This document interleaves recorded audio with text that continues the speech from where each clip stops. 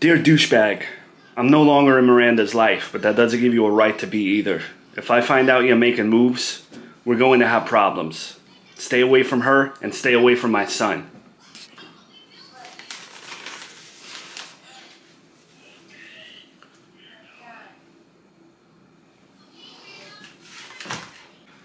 Yes, Brian, what's up?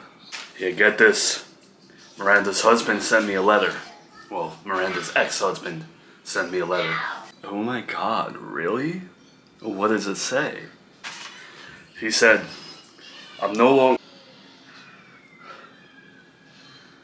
Oh, damn. The nerve of that man. You know, this man abandons his wife. He abandons his son.